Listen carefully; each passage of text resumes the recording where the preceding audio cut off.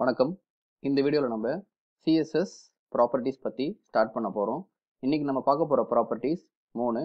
இது CSS Comments, Colors and Height and Width property. First நம்ம CSS Comment property பற்றி பார்க்கலாம். அதுக்கு முன்னாடி கமெண்ட்ஸ் எதுக்கு யூஸ் ஆகுது? கமெண்ட்ஸ் ஒரு டாக்குமெண்ட்டில் நீங்கள் இன்னொரு டெவலப்பருக்கு நீங்கள் ஒரு நோட்ஸாகவும் விட்டுட்டு போகலாம். இல்லைனா உங்களோட லென்த்தி டாக்குமெண்ட்லேயே திருப்பி நீங்கள் பார்க்கும்போது உங்களுக்கு அண்டர்ஸ்டாண்டிங் விடுறதுக்காக நீங்கள் கமெண்ட்ஸை பிளேஸ் பண்ணலாம். கமெண்ட்ஸ் பிளேஸ் பண்ணுறதுக்கு இன்டர்னல் ஸ்டைல் ஷீட்டில் ஸ்டைல்ன்ற டேகுக்கு நடுவில் தான் நீங்கள் கமெண்ட்ஸை பிளேஸ் பண்ண முடியும். கமெண்ட்ஸோட syntax backslash star followed by உங்கள் கமெண்ட், திருப்பியும் star followed by back slash. இதுதான் கமெண்ட்ஸ் போடுறதுக்கான சின்டாக்ஸ். கமெண்ட்டில் போடுற எதுவுமே உங்களுக்கு அவுட்புட் ஸ்க்ரீனில் டிஸ்பிளே ஆகாது. கமெண்ட்ஸை நீங்கள் இன்டர்னல் ஸ்டைல் ஷீட்டில் தான் போடணுமான்லாம் கேட்காதீங்க. எக்ஸ்டர்னல் ஸ்டைல் ஷீட்லேயும் நம்ம கமெண்ட்ஸை நம்ம டெவலப்பரோட அண்டர்ஸ்டாண்டிங்க்கு நம்ம போட்டு வைக்கலாம். ஓகேங்களா?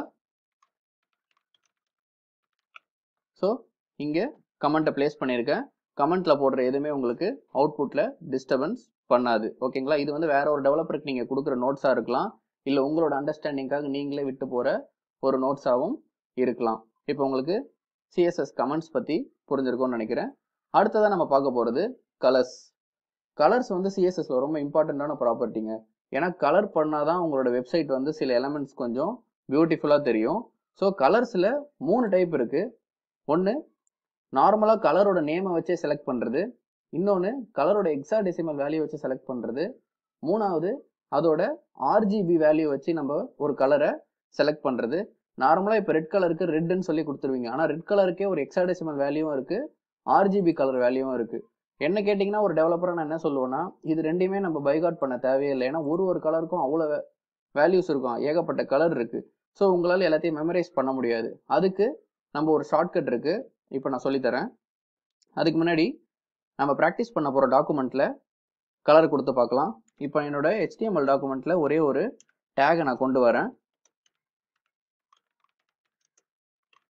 ஓகேங்களா? H1ன்ற டேகை நான் கொண்டு வந்திருக்கேன். இதுக்கு இப்போ நார்மலாக ஒரு கலர், ஃபர்ஸ்ட் நான் என்னங்க சொன்னேன், நார்மலாக ஒரு கலர் நேமை வச்சே கொடுக்கலாம். ஓகேங்களா? இப்போ இந்த எலமெண்ட்டுக்கு ஸ்டைல் கொடுக்கலன்னா நம்ம என்ன பண்ணணும், இந்த எலமெண்ட்டை நம்ம செலக்ட் பண்ணணும். இந்த எலமெண்ட்டோட name H1 property colon value semicolon. கரெக்டுங்களா? இப்போ ஸ்டைல் நம்ம கொடுத்துருக்கோம். நான் ஏன் இந்த பக்கத்தில் ஸ்டைல் கொடுக்குறேன்னு கேட்காதீங்க. இது பார்க்காதவங்க இதுக்கு முன்னாடி 2 வீடியோவில் நான் ஆல்ரெடி போட்டிருப்பேன், எக்ஸ்டர்னல் ஸ்டைல் ஷீட் எப்படி கிரியேட் பண்ணுறது, அதை எப்படி லிங்க் பண்ணுறதுன்னு. அதை பார்த்த பிறகு நீங்கள் இதை கண்டினியூ பண்ணுங்கள். இப்போ நம்ம H1 டேகுக்கு நம்ம ஸ்டைல் கலர்ன்ற CSS ப்ராப்பர்ட்டியை கொடுத்துருக்கோம். இப்போ அவுட்புட் செக் பண்ணலாம். ஓகேங்களா? கலர் இம்ப்ளிமெண்ட் ஆயிருக்கா? ஸோ கலரை டைரெக்டாக நம்ம கலரோட வேல்யூ வச்சே கொடுக்கலாம். இல்லைங்க எனக்கு ரெட்டு கலர், ஆரஞ்சு இந்த மாதிரி கலர்ஸ் எல்லாம் வேணாம், எனக்கு ஒரு யூனிக்கான கலர்ஸ் வேணும், நான் இந்த வெப்சைட்டில் இந்த மாதிரி ஒரு கலர் பார்த்தேன்னு நினச்சிங்கன்னா அந்த கலரை ஞாபகம் வச்சுக்கிறதுக்கு நிறைய பேரால் முடியாது. பட் ஆனால் அந்த கலரை நம்ம அந்த வெப்சைட்லேருந்து ஈஸியாக எடுக்க முடியும். அதுக்கு ஒரு ஷார்ட்கட் இருக்குது. அதுக்கு நீங்கள் என்ன பண்ணணும்னா, கலர் பிக்கர்ன்ற ஒரு எக்ஸ்டென்ஷனை உங்கள் குரோமில் நீங்கள் இன்ஸ்டால் பண்ணணும். ஓகேங்களா? இப்போ நான் இந்த கலர் பிக்கர் எக்ஸ்டென்ஷன் நீங்கள் குரோமில் அடிச்சிங்கன்னா உங்களுக்கு இந்த பேஜ் டிஸ்பிளே ஆகும். இதுக்குள்ளே நீங்கள் வந்தீங்கன்னா இந்த எக்ஸ்டென்ஷனை குரோமுக்கு ஆட் பண்ண சொல்லி கேட்கும். உங்கள் குரோமில் இந்த எக்ஸ்டென்ஷனை ஆட் பண்ணிடுங்க. ஓகேங்களா? கொஞ்ச நேரம் ஆகும். இப்போ உங்களுக்கு இந்த எக்ஸ்டென்ஷன் இங்கே இன்ஸ்டால் ஆயிடுச்சு. இன்ஸ்டால் ஆன பிறகு உங்களுக்கு மேலே இங்கே தெரியும் கலர் பிக்கர் உங்களுக்கு இன்ஸ்டால் ஆனது. இப்போ இதை யூஸ் பண்ணி எந்த வெப்சைட்டில் இருந்த கலர் வேணால் நம்ம எடுத்துக்கலாம். இப்போ உதாரணத்துக்கு யூடியூப்பில் எனக்கு இப்போ இந்த லோகோவில் இருக்கிற இந்த டார்க்கான கலர் எனக்கு தேவைன்னு நினச்சிங்கன்னா அந்த கலர் பிக்கர் ஐக்கானை செலக்ட் பண்ணிங்கன்னா, செலக்ட் பண்ண பிறகு கொஞ்சம் வெயிட் பண்ணுங்கள், லோட் ஆகும். இந்த மாதிரி கர்சரோட சிம்பிள் மாறணும். கர்சரோட சிம்பிள் இந்த மாதிரி மாறணும்னா நீங்கள் எந்த கலர் மேலே பாயிண்ட் பண்ணுறீங்களோ அந்த கலர் உங்களுக்கு ஆட்டோமேட்டிக்காக செலக்ட் ஆகிக்கும். இப்போ பாருங்கள், இந்த கலரில் நான் வச்சு ஒரு கிளிக் பண்ணிங்கன்னா இந்த கலரோட ஹெக்ஸாடெசிமல் வேல்யூவும் கிடைக்கும், RGB வேல்யூவும் கிடைக்கும். இப்போ நான் ஃபஸ்ட்டு உங்களுக்கு ஹெக்ஸாடெசிமல் பற்றி எக்ஸ்பிளைன் பண்ணுறேன். இப்போ இந்த ஹெக்ஸாடெசிமல் வேல்யூவை நீங்கள் காப்பி பண்ண பிறகு, இப்போ நான் ஆல்ரெடி ரெட் கலர்னு கொடுத்துருக்கேன்.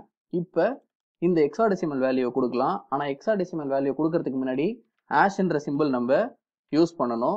இப்போ இந்த ஸ்டைல் ஷீட்டை சேவ் பண்ணுறேன். இப்போ நீங்கள் அவுட்புட்டை செக் பண்ணி பாருங்கள், தெரியுதுங்களா?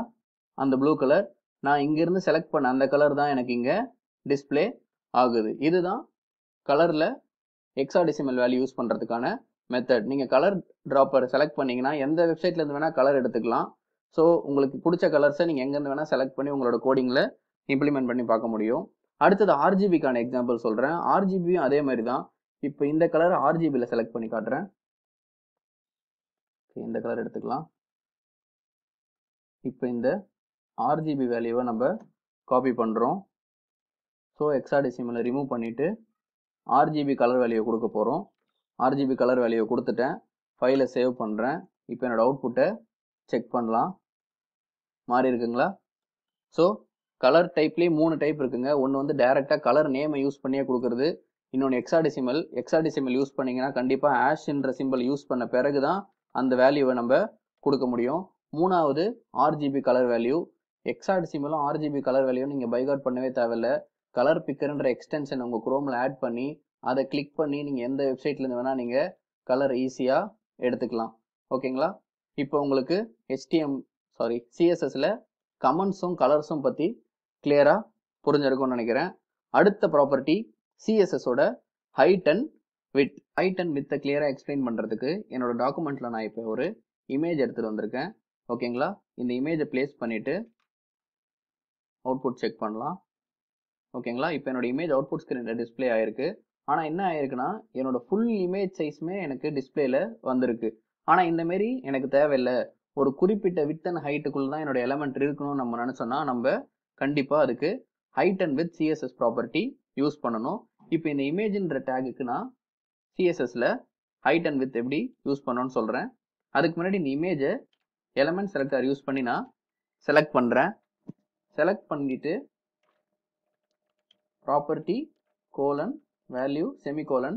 இங்கே வேல்யூனா 500 பிக்சல்ன்ற யூனிட்ல வச்சிருக்கேன். பிஎக்ஸ்னா பிக்சல். ஸோ ஹைட்டும் இப்போ நம்ம இதுக்கு செட் பண்ணலாம். ஓகேங்களா? இப்போ பிரேசஸை க்ளோஸ் பண்ணுறேன். பெரும்பாலுமா நிறைய பேர் பண்ணுற மிஸ்டேக் பார்த்தீங்கன்னா ஒன்று இந்த செமிகோலனை ப்ராப்பர்ட்டிக்கு அப்புறமா விட்டுருப்போம், இல்லைனா இந்த பிராக்கெட்டை நம்ம க்ளோஸ் பண்ணாமல் விட்டுருப்போம். ஸோ இதில் எது ஒன்று நடந்தாலும் நமக்கு அவுட்புட் பர்ஃபெக்டாக டிஸ்பிளே ஆகாது. ஸோ இது எப்பயுமே அடிக்கடி செக் பண்ணிக்கோங்க. இன்னொரு காமனான மிஸ்டேக் என்ன பண்ணுவீங்கன்னா, இப்போ இங்கே எக்ஸ்டர்னல் ஸ்டைல் ஷீட்டில் ஏதாவது ஒன்று நம்ம புதுசாக டைப் பண்ணுவோம். பட் ஆனால் இங்கே ரெட்டில் இருக்கும். இந்த ஃபைலை சேவே பண்ணாமல் நம்ம அவுட்புட் ஸ்க்ரீனை போய் செக் பண்ணுவாங்க. ஃபைல் இங்கே சேவ் எப்பயுமே ஒரு சின்ன எடிட் நடந்தாலும் ஃபைலை சேவ் பண்ணிடணும். ஓகேங்களா? இதெல்லாம் காமனாக ஒரு டெவலப்பர் பண்ணுற மிஸ்டேக்ஸு. இப்போ சிஎஸ்எஸ்ல ஹைட் அண்ட் வித் ப்ராப்பர்ட்டியை நம்ம இன்க்ளூட் பண்ணிட்டோம். இப்போ அவுட்புட் செக் பண்ணி பாருங்க.